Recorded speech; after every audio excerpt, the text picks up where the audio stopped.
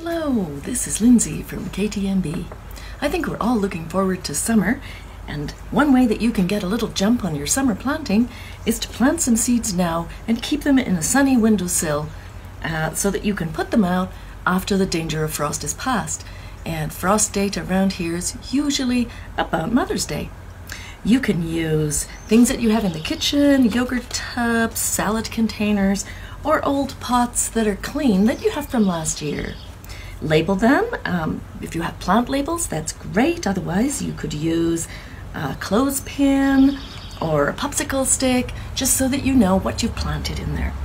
And what says summer more than sunflowers? So I'm going to plant some sunflower seeds. These are fairly large. You only need 2 to 3 per pot. You pop them in about 1/2 inch to 1 inch down. Check on the seed packet for the instructions. And then put them in a sunny window, water them well, and watch them grow. You can put them outside when it gets warm. You can also save the rest of your seed that you have left and plant that outside after the danger of frost is past, and then you'll have a nice succession of sunflowers for the whole summer. Have fun gardening.